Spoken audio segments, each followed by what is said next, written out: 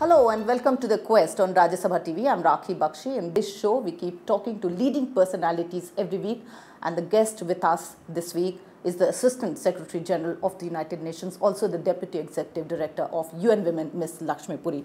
Welcome to the show, ma'am. It's a privilege to have you here. Pleasure to be here. We are talking at a time when gender issues are really a matter of huge concern. We'll be talking about many issues, but first of all, how do you think in today's era, today's decade, it's being taken up? You are absolutely right. Globally, and not only in India, globally, gender equality, women's empowerment and women's rights is becoming a central issue. I would not say only of concern, because that's taking a negative spin on something that is perhaps the biggest project for humanity in this century. So this is an issue that is now being recognized as the single most important enabler and beneficiary of sustainable development, of peace and security, and of societies free of violence, for human rights of everyone. Also, you're talking about mainstreaming the issue, ma'am, not in isolation, as, let's say, some time back it was being seen as. Absolutely. And so, when you talk about concerns about gender equality, there is this whole thing of inequality, discrimination, violence, which is one of the worst manifestations of that inequality and discrimination. And then on the positive side, you have the agency and role of women being tapped and enabled so that they can contribute not only to the family, to the community, but to nation building and to, as I said, development, peace, security, and human rights. What do you think are the measures that should be there to make them a huge part, a positive part of this whole global development? I mean, something, a roadmap that you're working on, actually. In fact, UN Women's creation was itself a signal by the international community of prioritizing gender equality and women's empowerment as I said, an enabler and beneficiary of all of these things, which are the priorities of humanity in this century, right?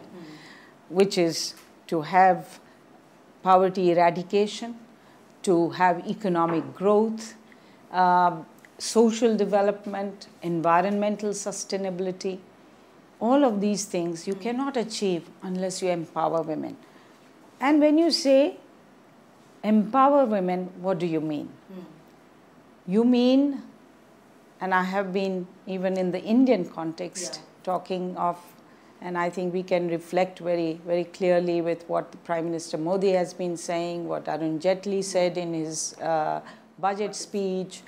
We have been talking about Samman, the dignity, integrity, and the very quintessence of women's autonomy and free choice. So that is one part, that Samman part, that respect part and dignity part is very important. You think the new government is really very serious about it, ma'am, now that we have the new government here? There is, I do think that they have shown every intention so far to be serious about it, to really prioritize it. And the people have spoken too. People in the survey that was done, I'm told, after this government came, a survey was done and people were asked, what do you think are the most important things that you expect this government to deliver on? And number 2 in that list was that they wanted the government to deliver on women's rights and gender equality and ending violence against women. But we're talking about a time in India, ma'am, where we have seen, this whole outrage and protest on the streets. In fact, there's so much anger within not only women, but all across the society, especially taking a cue from 16 December's case. So how would you look at this time in India that we're talking about? I think the issue of violence against women has, as you said, gained prominence due to all the tragic, terrible, inexcusable cases, that unconscionable cases that have been taking place every day. And of course, it's not unique to India, it's happening all over the world. And the whole issue of violence, however, and the public outrage that that creates has to be tapped to do two things. And this is what we are advocating here as UN Women. One, to have a concerted action against violence that women are subjected to have, and this concerted action should address 4 key areas. One is prevention. It's not enough just to talk about safety and to talk about violence against women as a criminal activity. We have to look at it more holistically, and we have to address what we call the 4 P's of ending violence against women. One is prevention. Prevention involves, as the government also is recognizing, and Arun Jaitley said so in his speech, prevention involves teaching right from the time you are in kindergarten that women, girls and boys, women and men are equal, that they have to be treated with mutual respect, that any form of discrimination is not acceptable. Zero tolerance on violence has to be inculcated right from the beginning. And at all levels, in the family, in the community, special campaigns, all of that is part of prevention. But also, linked to this whole violence issue is the whole issue of gender inequality and discrimination on which violence arises. So addressing that part in the prevention. And then if I may just, and then the second part is protection. What are law enforcement measures that need to be taken in terms of protecting women? And that is about gender-sensitive infrastructure. We have the Safe Cities program and safety audits for women of the city's infrastructure in the rural areas. How is this operating? So that is the protection part. The third part, how to make the whole law enforcement infrastructure gender-sensitive. Third part is prosecution of perpetrators and access to justice for victims and survivors. And the fourth part is to have these multi-sectoral one-stop crisis centers that women can go to, victims and survivors can have access to and feel confident that they can go to and get both support, redress, and long-term even You've support. Really explained it well, but the last mile, the last stop, do you think laws are there but they are really being implemented? I mean, that's the concern that we generally have here. So, absolutely. So, you are absolutely right that for these 4 P's to be in place, you of course need the right kind of legislation, ending discriminatory laws and enacting laws. So, in India, you have now in place very good laws, but we need to implement them. And what do we mean by implementation? So, you have to have the right kind of institutions in place. You have to have the right kind of investment. So the Nirbhaya Fund and other resources have to be actually deployed now. Then you have to have also the kind of engagement of civil society. It's very important that this should be engaging civil society. You must have monitoring and constant monitoring and evaluation of the institutions that you set up so that we have quality control, and UN Women is very happy to support all of that. We have been working with the government even from the normative side, but we are also happy to work on the implementation side, and we need to also invest. As I said, investment is key. So there are so many other issues that we of course will talk about in the next segment, but right now we are taking a very short break. You are watching The Quest and we are talking to Ms. Lakshmi Puri. Don't go away. Welcome back to the show. You're watching The Quest. We are in conversation with Ms. Lakshmi Puri, talking about MDG, and this is where we felt a little disappointed that it did not really tackle gender disparity in such great detail as it should happen. You're absolutely right. We were disappointed too. In fact, this time when the Commission on Status of Women met, UN Women prepared a first ever analysis of the impact of and the significance of the Millennium Development Goals for women and girls. And it found that, first of all, the goals were not comprehensive or transformative enough. Okay. They did not have gender equality and women's empowerment related elements in all of the goals. MDG 3 itself was a limited goal focused on parliamentary representation and education also in a partial way. And that the conclusion was, even those goals like maternal mortality, etc., they were not met. Okay. So, what was the recommendation? The recommendation was, and it was agreed by all countries, in India included, that in the next generation of development goals, called the Sustainable Development Goals, we must have a comprehensive and transformative approach, that there should be a dedicated standalone goal on gender equality, women's empowerment and women's rights, and that also gender sensitive targets and indicators should be mainstreamed in other sustainable development goals like food security and agriculture, water, energy, health, education, etc. So you mean to say we've traveled a little, but how far do we have to go, especially talking about India and talking about political empowerment? Where do you think we stand? I mean, we are kind of making little journeys each time. Looking at this current parliament, 61 women, we have again a woman speaker here. How would you look at it? Well, I think India has progressed considerably, but we have a huge challenge ahead. Whether it is poverty eradication, women's poverty eradication. As I said, there is the enabler-beneficiary relationship. There has been tremendous feminization of poverty, but also women are the way out of the poverty trap. If we can empower them economically, that's the way out. And that's where we really need to focus a number of our poverty reduction strategies and social protection programs. That's one part. The other part that we must look for is empowering women in the political sphere that you have referred to.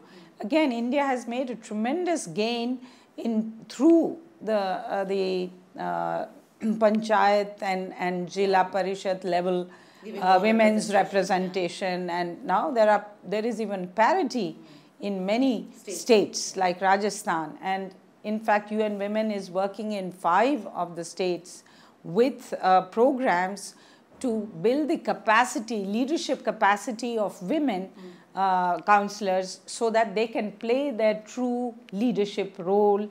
And you know, the voice, participation and leadership really leads to positive outcomes for themselves and their communities. But what are the patterns you're finding, ma'am, there? That why do you think, despite so much being done to encourage them, a lot of voices are not being heard? Absolutely. That will always be the case. But, you know, please realize this is the biggest grassroots women's democracy in the world. 1.5 million village councillors, and with each generation of these councillors, you are reaching a new level of capacity, of enlightenment, and of change. You know, making the change in the both in governance, but also in the society around them, because they are being seen as new role models. You know, one of the panchayat sarpanches, that women sarpanches that we have worked with, she spoke at one of our seminars, and she was very inspirational. She said, the first time I came in with a quota, The second time I contested elections and came in, and the third time I've just come in and I've defeated 15 men. That's a huge of which most withdrew except 3 in the end who contested me. So, you know, that's the kind of progression that has been possible, and it's no longer, you know, being the thumb, you know, being the thumb, those signature power holders, the signature power holders. So that's the change that is happening, but not enough. You're right. Women's reservation bill, for example. And the next thing, as I was going to say, on voice participation, leadership, and where now we have to make that big leap as the world's largest democracy, is to have the women's reservation bill passed after all these years. And I think the opportunity is very much there. We are very satisfied that the government has prioritized it. There's a momentum which is more now? Absolutely, absolutely. I had the pleasure of meeting Sushma Swaraj, and you know, she's been one of the pioneers of this and strong supporters of this, and also Prime Minister Modi himself has prioritized this. So we very much hope that this will be the historic moment when the Lok Sabha will be passing this bill. Yeah, we're all looking forward to it. Yes. Talking about political empowerment, we've talked, but economic empowerment, which is again something that we must look at, and we just had the budget here presented. How would you look at the economic empowerment still not really, you know, happening as much as it should have with women here? Absolutely. I think there is a very strong linkage between education, women and girls' education, the emphasis that the government is now also putting on skills development. You know, this Beti Bachao, Beti Padhao is one part of it. It's very, very important part of it. And then taking the Padhao part to another level of quality education, skills development, and training of women. So the value chain to decent work and economic empowerment is truly built. So are you very optimistic and hopeful, but maybe we are not talking about areas of with darker shades, I would say. For example, things happening in Northeast, some of the voices not really reaching the right spaces. Still a lot of women, you know, being, you know, subjected to so much, as you're saying, violence and discrimination. So the other darker side of it, though symbolically we have women leaders, women CEOs and all these empowered women coming. So this huge gap again. Absolutely. And that's part of the larger inequality that we see around the world, but also in India, it's very deep. And there are multiple levels and layers of discrimination that women face. You've mentioned the regional, the remoteness issue, the rural women versus urban women, the whole issue of urban slums versus middle class women. You know, so I mean, there is all of that, these patterns and layers all these into. intersectionality, as we call them. Then there is the caste issue. So, you know, the caste-based violence as well against women. So all of those issues need to be addressed in a very, very focused and targeted way. And as I said, whether it is economic empowerment, whether it is ending violence against women, whether it is political voice, participation and leadership, everything needs to come together and addressed in a holistic way. You cannot address women's safety unless you address economic empowerment or education and all of the other. So all these steps are being taken, of course, but I think there are still some psychological and social issues which we'll talk to you about in the next segment. We're taking another very short break, but don't go away. You're watching The Quest. Welcome back to the show. You're watching The Quest, and we are talking to Ms. Lakshmi Puri right now. You know, talking about India and how politicians deal with very, very sensitive issues regarding women. We had some disturbing voices coming in, and they were played out in the media, but somehow we fail to understand why this is happening. I mean, how would you share your thoughts on it?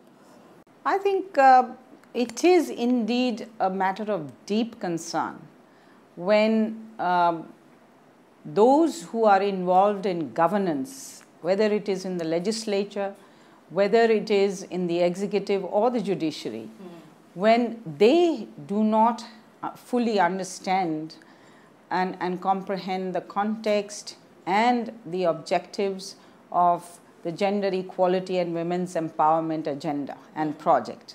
And that's the big effort we need to make in most countries, but here in India, as it has come out in the context of the violence issue of women, we had some very prominent leaders making such statements which unacceptable statements, absolutely. And this is what brings out the fact that we should not look at the issue of violence against women in an isolated context, but frame it in the larger issue of women's human rights, women's equality, and also their empowerment. Where do you think Shashaktikaran, Samman, Suraksha, these are all. Where do you think we are failing here in terms of every time there are new patterns being read into? For example, whether mobile phones are the elements which are creating all this, whether this pattern is creating all this. There's honor killing also something that I would like to take. First of all, we do need a mindset change. In UN Women globally is looking at this as a project to end patriarchy, which structurally results in an unequal distribution of power, of labor, of role and responsibilities, which is structural.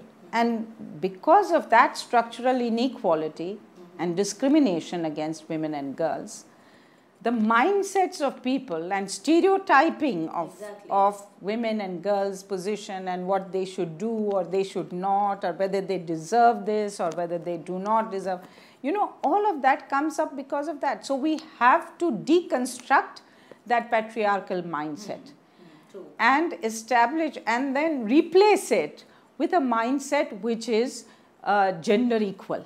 Long way to go, ma'am, but rarely reminded of, all these debates are happening now. But we are, if I may just say this, we are doing a huge campaign around the world on the occasion of the Beijing Platform for Action's 20 years.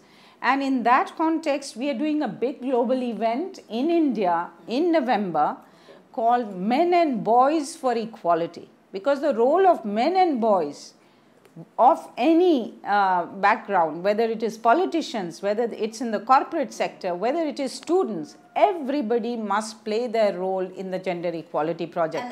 So we hope India will be a leader in that. And we hope everyone come together on that. CEO of Facebook, Sheryl Sandberg, was here. And one point, of course, apart from a book that she's written and so many issues she's tackled, talks about this whole bossy image that women have when they're in top positions. How would you look at it? What's your take on it? That, when there are these stereotypical images or expectations from women. So when they take decisions and they are in positions of power, they are suddenly being seen as bossy, very aggressive, something which should not be there, this Sushil word which comes in, which makes them not Sushil. So how would you look at it? That is part of the stereotyping that we women have to overcome and, resist at all cost. Because as you rightly said, if men are aggressive, it's supposed to be their natural role. There's nothing natural about aggression in men or women. It depends on the situation, and there has to be a balanced personality is what we should seek to cultivate, and leadership qualities must be the same in men or women. What's been your personal experience, ma'am? Please share with us. I mean, you had such a successful career and you've seen all kinds of shades of your career where you've risen to this position. Some personal thoughts, I mean, something that you'd like to share with us, any anecdote or something, and how would you look at this whole journey for you as well? Well, this journey, I began as a foreign service officer in Tokyo and then went on to join the UN in 2002, I should say. Yeah. And since then I've been with the UN, and at the founding of UN Women, I found myself to be, part of the leadership in one of the most important institutions and projects for humanity, as I said, the project for gender equality and women's empowerment. But has it been tough? It has been tough, but also I must compliment the Indian milieu for having fostered women professionals even as early as the 1970s when I joined the Foreign Service. And it has been a very enabling environment for women professionals. But of course, over the years, whether it's in the UN or elsewhere, there are always challenges of gender stereotyping. There are always challenges where, as a woman, you may face disadvantages. But I think what is very important and this is my message to all young women who are seeking careers, including in diplomacy and in the UN, that you have to be totally professional in your approach, and you have to shine with merit in whatever you do, and you will prevail despite all efforts to the contrary based on gender discrimination or otherwise. So I think it's a very important thing to keep faith in yourself, keep faith in the fact that you are a woman, and that it's an advantage, it's not a disadvantage. Thank you so much, ma'am. This is an issue that we really would have talked a lot on, but right now, thanks a lot for talking to us on Rajya Sabha TV, and I wish you all the best in your own career and for all the women that you're working on. Thank you so much. And that was Ms. Lakshmi Puri we were talking to. So hope you liked this edition of The Quest. Keep watching. Namaskar and bye-bye.